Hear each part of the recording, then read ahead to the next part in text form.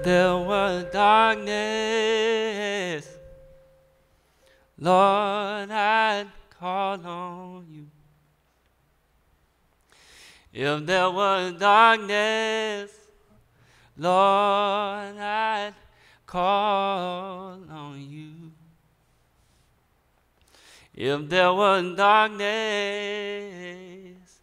Lord, I'd call on you.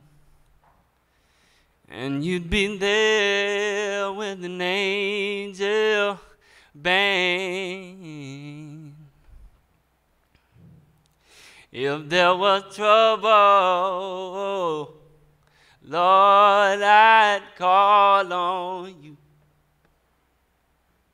If there was trouble, Lord, I'd call on you. If there was trouble, oh, I'd call on you. And you'd be there with an angel band. Even in good times, Lord, I'd call on you. Even in good times, Lord, I'd call on you. Even in good times, Lord, I'd call on you. And you'd be there with an angel band.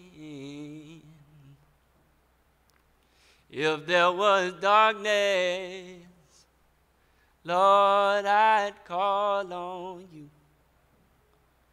If there was darkness, Lord, I'd call on you. If there was darkness, Lord, I'd call on you. And you'd be there with an angel band.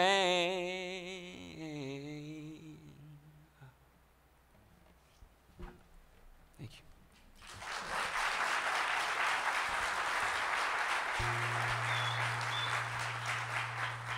So I'm glad to be here. I wasn't supposed to talk. Well, they gave me the option to talk or just sing some songs. And I decided I would just sing some songs, but I might compromise a little. And just talk a little bit about why I do what I do and what it means to do what I do and how I do what I do. And I think I love TED Talks. I've listened to TED and talks for a long time, and I think the thing that is put out there, the best thing for creativity in all fields is breaking the rules. And for me, in music and in other art forms that I take on, the thing that produces the best results is completely breaking the rules and doing things the wrong way. You find the best. You make mistakes, and those mistakes end up being the coolest things you've ever done.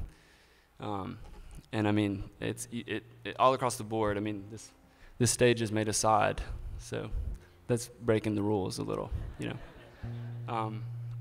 But anyway, this next song is sort of a song that I feel like, me personally, it connects with people for some reason. And in my head, when I wrote the song, it comes from a dream that I have as a nightmare, really. And it's a very dark and kind of scary song. And to me, when I wrote it because I had to write it. And it completely broke the rules in my mind of what making music for people.